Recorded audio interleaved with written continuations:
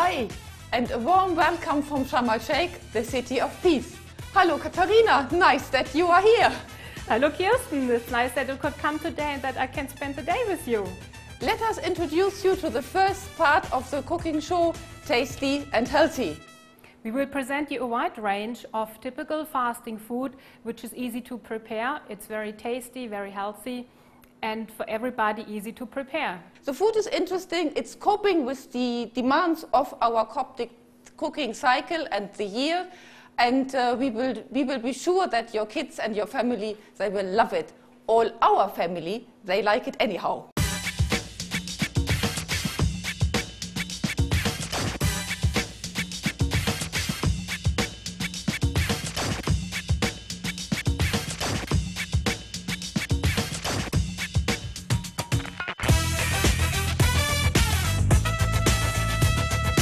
I will show you today how easy it is to make a very nice and delicious food in a very easy way. So let's start. Today we have pumpkin with coconut milk, and I will show you now the ingredients which we will have and which we will use here. So this is the pumpkin which you will dice. Then we have a nice carrot. Then we have here curry leaves. We have curry paste. We have pepper. And we have coriander. So let's start. We start now here with the pumpkin. We take about 200 grams of diced pumpkin, which I will divide now in this very easy way. So then we will take one of our peelers here and just peel down the skin of this very nice pumpkin. It's going in actually in a very easy way and fast way. So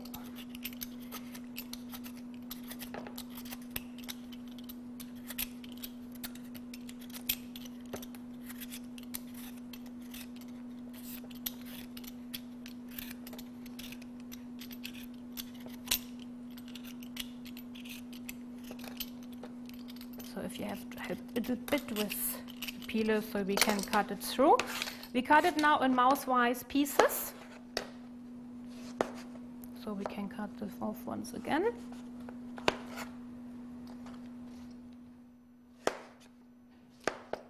So if you get not always the peeler, you just cut it down then with a normal knife. The most important thing is that all these pieces are in mouse-size pieces here.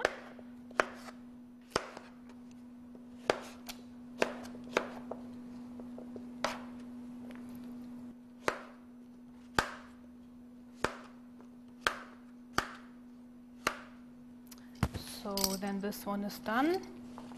Then we take all of these into the pan. We preheat the pan now with normal olive oil. Just a little bit, as we don't want to have so much oil in the food.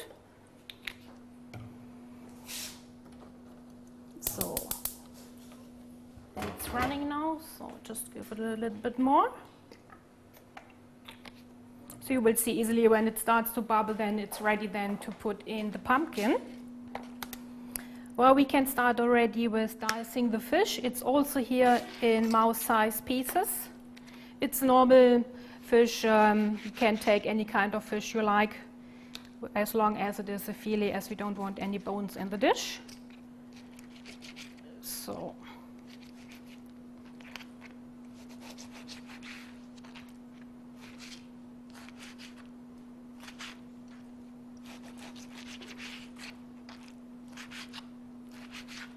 this recipe will not take you really about 10 minutes just to prepare, and the cooking will be at least maybe 15 minutes, and the dish will be done and you can enjoy with your family.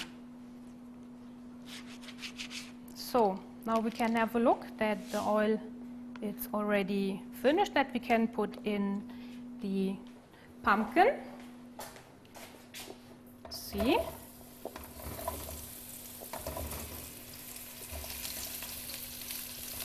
So while now the pumpkin is here in the pan, we let it fry a little bit, just to give it a stir, that it will not turn brown, as we want the pumpkin not to be too soft. We just need it till bite. So it will take now a few minutes. So now we are continuing here with the coconut milk. We will take now here this paste of curry. It's yellow curry. It's just a normal base which you can buy in a normal shop. So then we put it in here and just mix everything well together, that it becomes like a paste, and that the paste is fully absorbed here from the coconut milk. We don't want any lumps in it.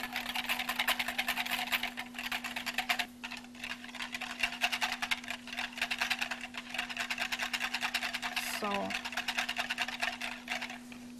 now we're going to have a quick look then for the pumpkin. So we can see that sides of had been already turned a little bit brown, exactly the way in which I want it.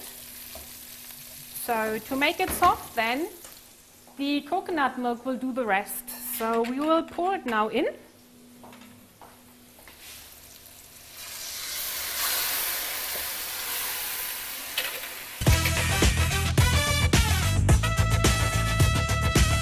While we have put already here the coconut milk in, we leave it stir for a while. It looks now at the moment a little bit liquid, but it will reduce for a time. We still have the fish cuts which you have to put in as well, so that the coconut milk will go inside the fish.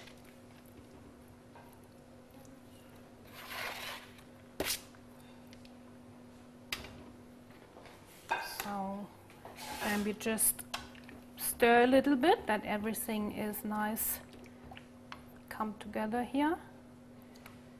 So,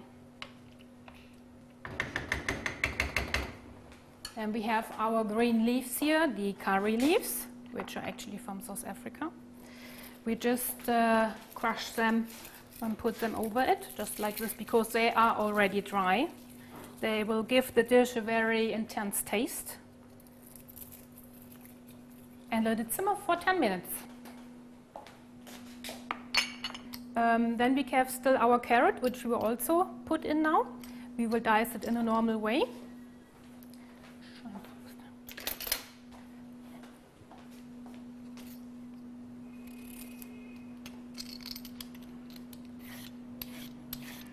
Just peel it down like this. So, and then we just put it in the complete dish just like this. See how many colors we have in here. It's a beautiful color from the pumpkin and a nice color from the carrot, combined with the green of the leaves.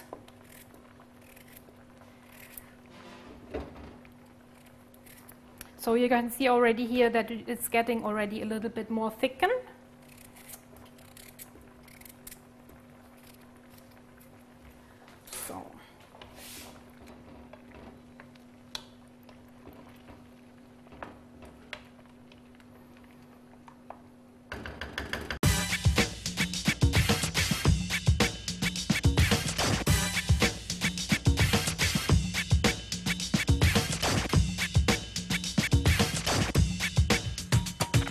So we have reached now the 10 minutes of cooking time, and we will present it now. We have cooked in the meantime as well a little bit of rice, which I will get now. And just put it on the plate. So you have a nice white color here. And then you can add the nice and yummy pumpkin and coconut milk. So, and in addition then to these colors, we will add a little bit more of the very yummy coriander, which you will take off here. Just cut a little bit of these nice greeny leaves, put them together, just grate a little bit small.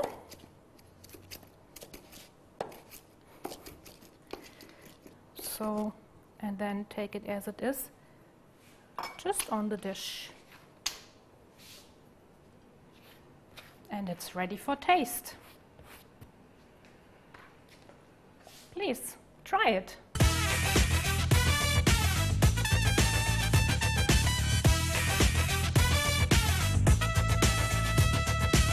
most of the food we are just eating like that, and we are not really aware of what we are doing. But, and then if we are not feeling well, we rush to the pharmacy, buy anything, or we even go to the doctor if we have to, and then we take some pills, some medication, and we hope we will be better. But if you think about it, these new modern drugs are not so old. They are with us no longer than around 100 years. What did the people do before? In fact, the art of healing with food is very old. And prior to the modern drugs we have now, it was very common that anybody who had been busy preparing food had a common and a basic knowledge of what is prepared and the ingredients, which kind of ingredients, and what are the benefits of this. Of course, in modern times now, it would be irresponsible, and it would be not feasible if we just ignored all these modern drugs and go back 100 years ago, 200 years ago, and we are pretending that everything can be cured by food. Number one, we are not good enough for this.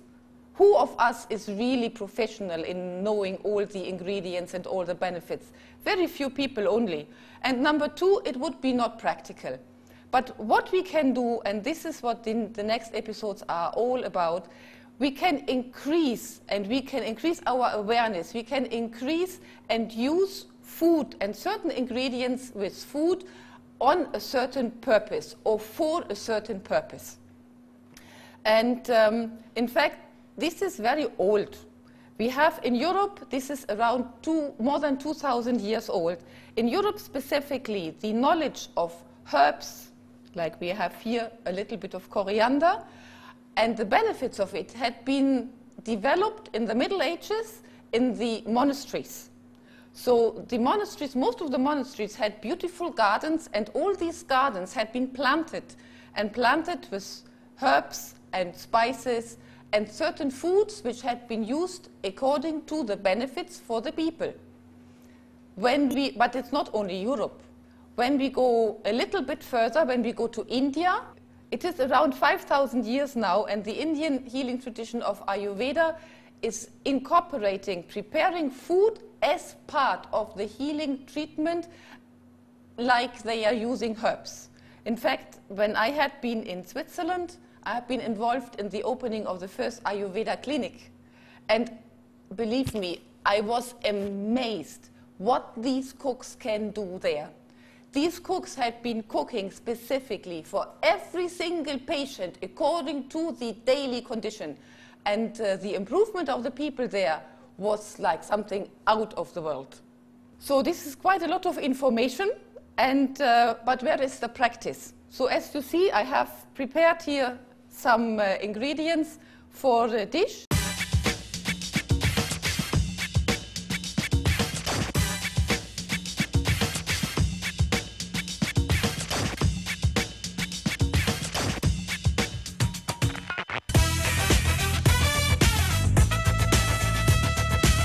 We start with around 750 gram of calamari.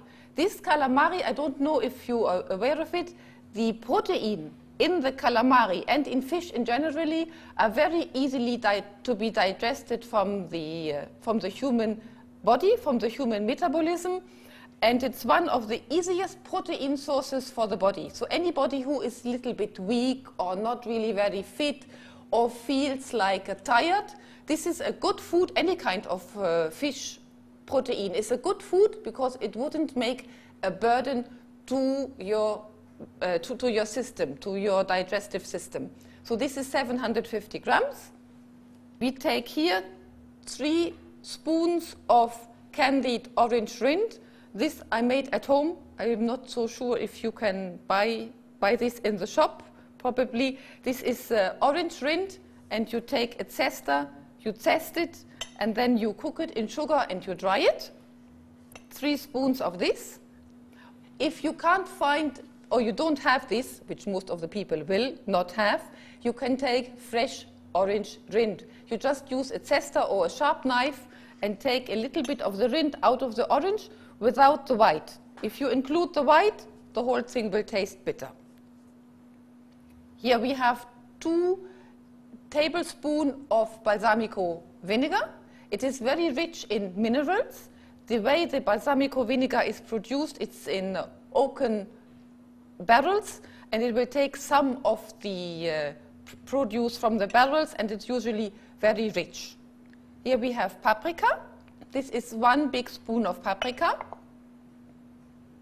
Garlic, one of the favorites. Many people have heard about the health benefits from garlic. This is, in fact, very good for the blood thinning. It will not make your blood very liquid, but the regular use of garlic will thin out the blood a little bit, which you can believe is very good for any conditions with the heart or with the brain. The blood is going to all the body more easily, and it is transporting the oxygen readily. This is not very healthy. This is sugar, but anyhow we want to eat it, and your family has to eat it. This is for taste. And then here we have 3 spoons of orange juice as well for taste. Here is half a spoon of salt and extra virgin olive oil. We will use it for frying in the end, 3 spoons. So I think the best thing is to start. I will start. I put here already in the pestle 3 spoons of this orange rind. I will make it a little bit small. Otherwise everybody will be fishing for the orange rinds and ask you, what are you cooking here? This is fine. This goes in here. Next one, this is the vinegar.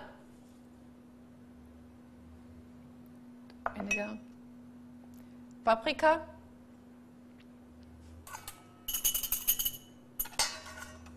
Then here we have the garlic.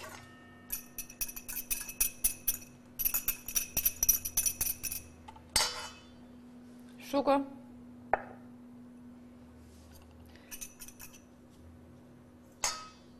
The sugar is a little bit depending on your kind of vinegar. If you are using vinegar with a high acidity, you might need a little bit more sugar. If you use a low acidity, you might not need so much. Same as for the orange juice. If the orange juice is with sugar, then reduce your sugar content. This orange juice is without sugar. And here, a little bit of salt. This spoon has been given to me for my birth from one of my aunts, and it is my salt spoon. You will see the spoon in later editions as well. Everything whisked, and this is now a marinade for the fish. Next, the fish. You can see this calamari have been already cut and prepared. All the head and all the wings had been already removed. So it's lying on the board with the inside of the calamari on top. This is the outside is touching the board, and on the inside of the calamari with a sharp knife, I will make now slashes diagonally, not very deep. They should not penetrate. It's just about a millimeter. So this will help the calamari to cook very even, and they will hopefully nicely curl up. So now you see, wait a second, you see the slashes of the calamari. Now I will turn the board and I will cut it in 2 centimeters, 2 centimeter times 5, more or less. So this will be a little bit more.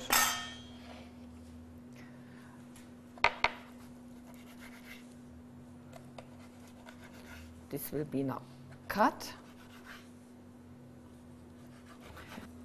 I will go now and fry the calamari. In fact, I will use about 3 spoons of the olive oil. It will be heated to around 140 to 160 degrees. Before I fry it, of course, I will first marinate it. Put it here inside.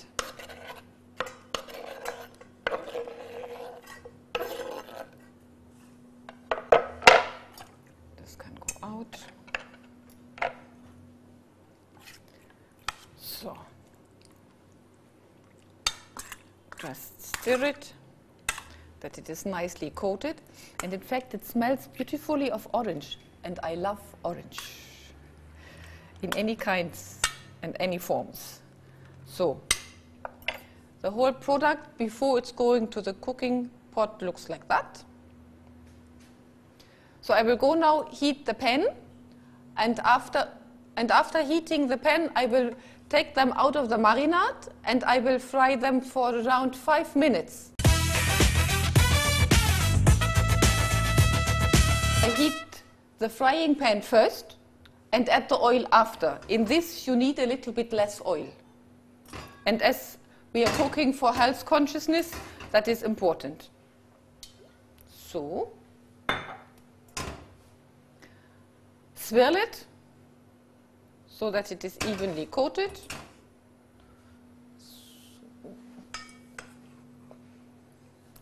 I fish them out now.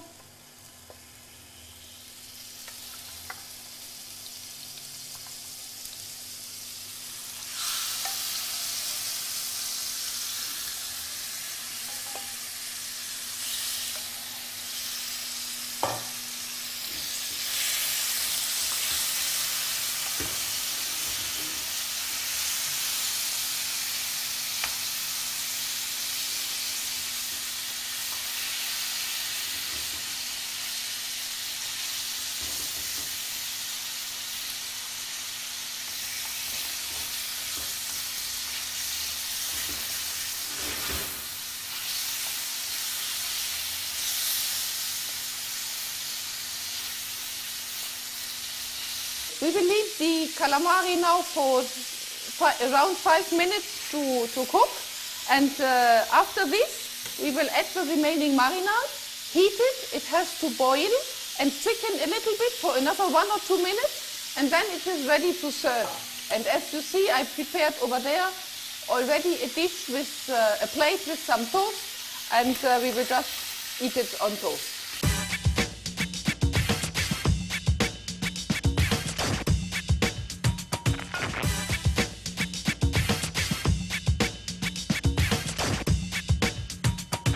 So the calamari have been cooked now. The marinade had been a little bit reduced, and we are going to serve this now on a plate which I already prepared. So, like that. And we put a little bit of marinade over it. Okay, and then